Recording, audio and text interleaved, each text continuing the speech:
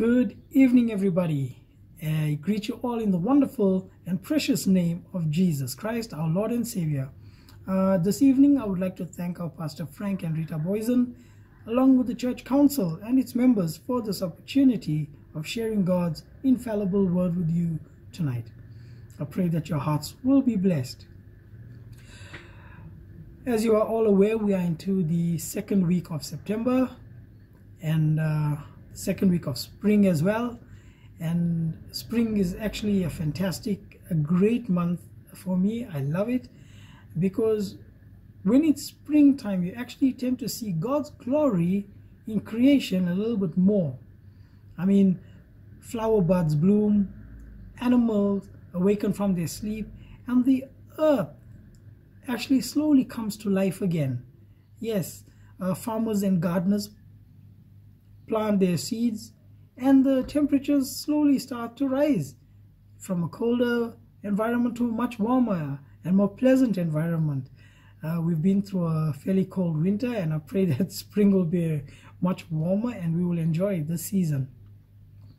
Now, spring also is the season of new beginnings, new birthing.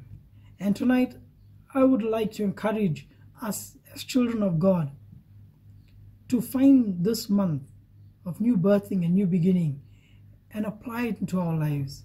The Bible says, for all have sinned and fall short of the glory of God. It says all, not some. So yes, beloved, including me, there are times where we falter, we fail, but don't hold on to the negativity and the negatives of life. Let's move ahead, right? Let's see what God's word has to say. Tonight I'm reading from the book of Isaiah, chapter 43, verses 1 to 3.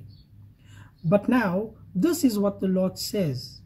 He who created you, Jacob, he who formed you, Israel, do not fear, for I have redeemed you.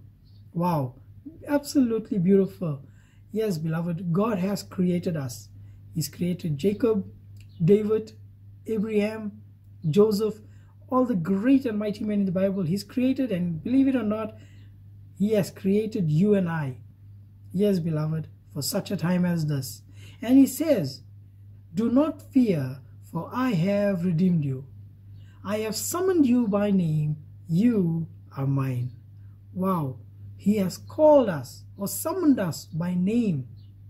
And He assures us that we are His. Yes, beloved, we are a chosen generation. The Bible says we are a holy nation, a royal priesthood.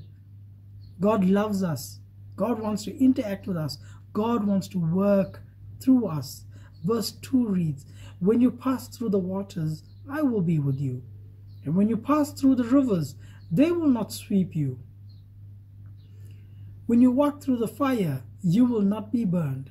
The flames will not set you ablaze. For I am the Lord your God, the Holy One of Israel, your Savior. Now, beloved, look at this. What an assurance from God. He says He firstly has created us. Then He says He has called you and I by name. He has redeemed us. He says when you walk through the waters, you will not drown, or the waters will not sweep over you. He says when you walk through the flames, you will not be burned. You will not be harmed. He says the flames will not set you ablaze, for I am the Lord your God. Wow, what a protector we have this evening. When the word of God says that God keeps us in the hollow of His palm, He is not joking. He's very serious. Isaiah has just proven it right now.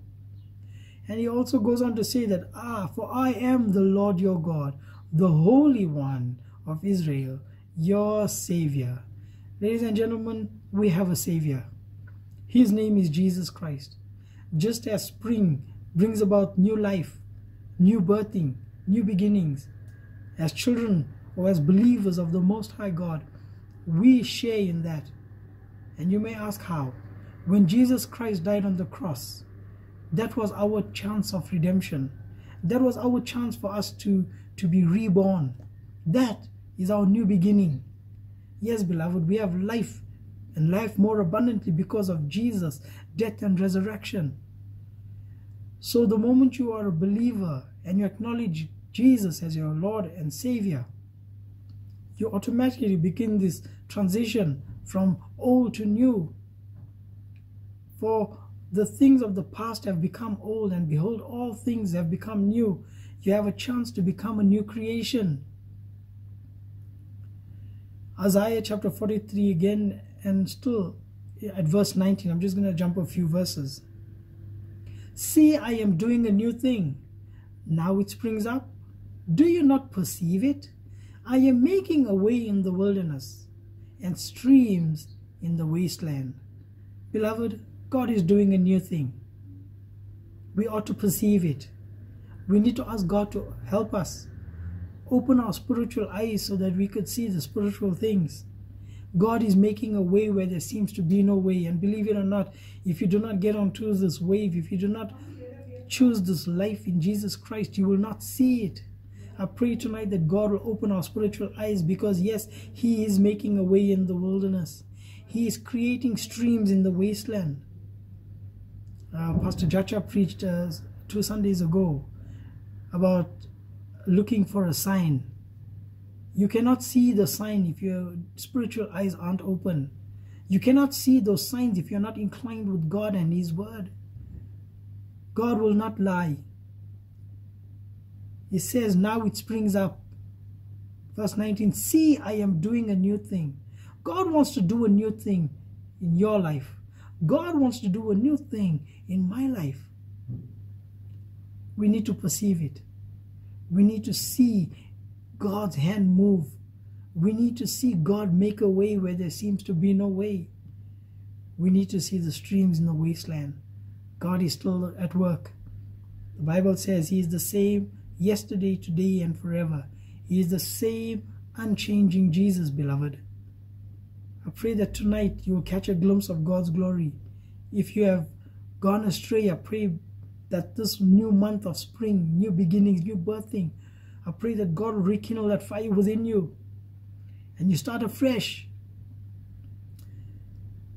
God planted you now because this is the right time for you to flourish, to blossom, to accomplish dreams, to overcome obstacles and leave your mark. God knew. He created David when the Philistines were attacking, and God raised David up in that time for a specific task, and He used him in a mighty way. God used Noah in the Bible to build the ark at that time. It was Noah's time. God knows all things, and He knows us better than we know ourselves. There are times where we feel discouraged, demoted, but God knows deep down, hey, my son Ashley has potential. And until Ashley catches a wake up, turn to me and focus on me, he will not see that potential. He will not be used to the maximum for God's glory. So tonight I pray that you will hold on to Jesus. Turn back to Him if you have gone astray. Like I said, let September be this month of new beginning for you and I. New birthing, a fresh anointing. Yes, one of my favorite singers sings this beautiful chorus. It's a new season. It's a new day. A fresh anointing is flowing my way. A season of power and prosperity. It's a new season coming to me. I accept that tonight. I embrace this new season. I want to be the best I can be for Jesus. Remember, God has planted you and I now at this specific time because He knew we could handle Corona. He knew that we are strong. Although we may not be in the church, but we are praying at home. We are studying His Word at home. God knew. God chose us. He predestined and pre-planned and ordained us for such a time of this. Jeremiah, the book of Jeremiah says, before I formed you in the womb, I knew you. Before you were born, I set you apart. I appointed you as a prophet to the nations. That's Jeremiah chapter 1 verse 5. He strategized about who will be the right person for year 2020. God knows what He's doing, beloved. So if you're feeling down and out, I pray that you will catch a glimpse of God's glory right now. Rechange your mindset. Rethink it. Because God has a plan and a purpose for you and I. We are ordained to be here in 2020. God knows that we are strong.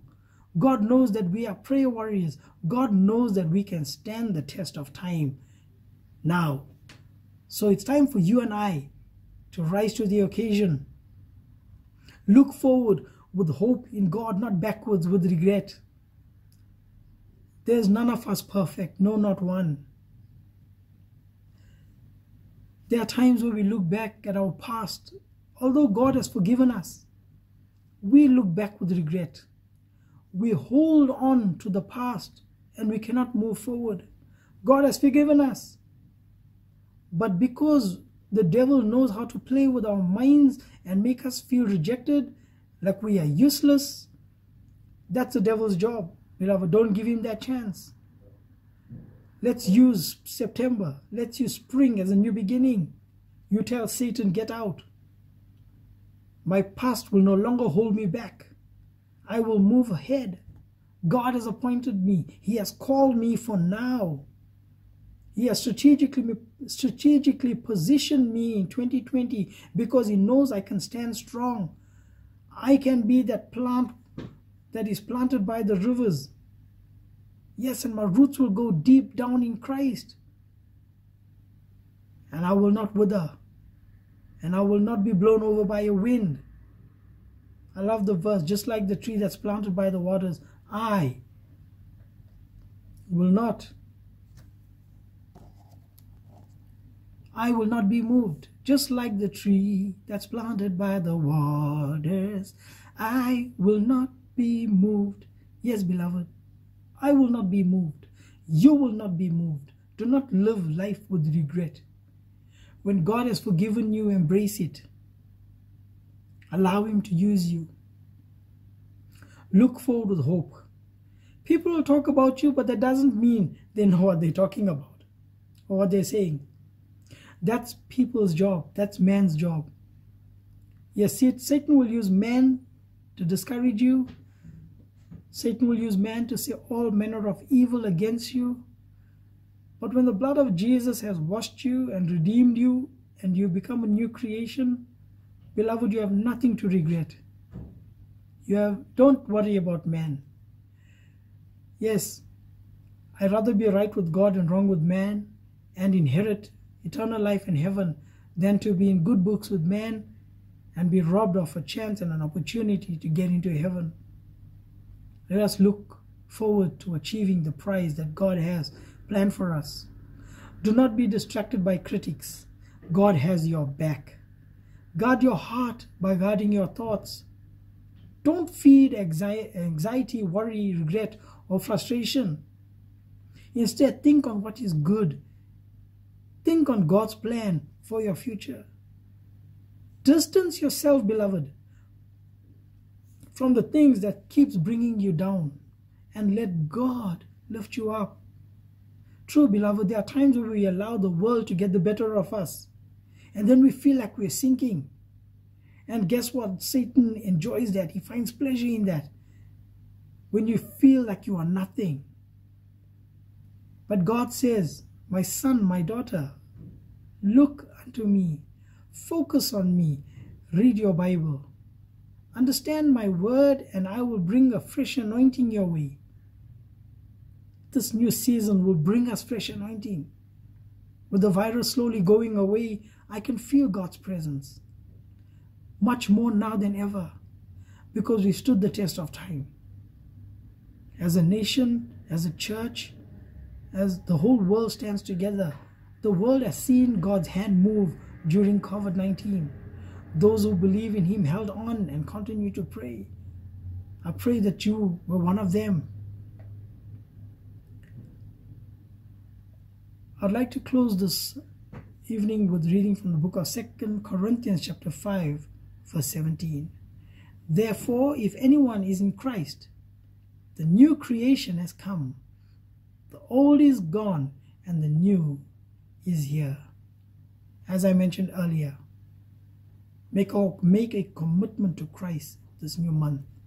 New beginning, new birthing. Allow Allow the Holy Spirit to work in and through your lives. Let the old be gone. Let the new take over. Let us adopt Christ-like nature. Let us walk like Christ. Let us talk like Christ. Let us become the salt of the earth. Let us become the light of the world. We have a great part to play in society. And God is not going to send the dead to come and do his work. He's going to use you and I, the living. In the land of the living, we will see God's hand move. We will see the glory of God. And God has put you and I here on earth at this specific point in time. So with this word, I pray that you are blessed. And may we continue to fulfill the Great Commission to go out into all the world and share the gospel. Jesus loves you and I tonight. May God bless you. Take care. Till we meet again, stay blessed.